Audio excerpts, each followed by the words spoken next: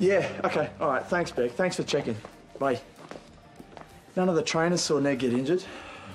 Just the usual, thanks. Hey, apparently Finn was with him. Hey, guys.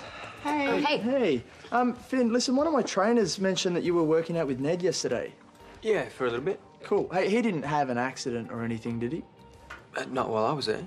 It's just Yashri mentioned that his hand was bruised and he told her that he heard it at the shed. Oh. What? We're just a little bit worried that Ned might be caught up in something. It's been acting really odd. Yeah, he definitely hasn't been himself since Scarlett and the Halloween incident. And there was something off about the guy he's training with.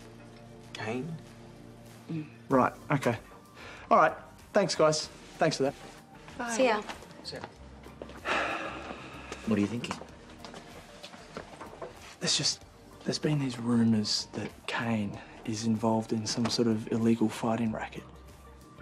Well, there have been a few people come into the hospital, obviously beaten up, but with really flimsy excuses. Yeah, well, they're hardly going to be honest if they're into something dodgy. Could Ned be involved in something like that?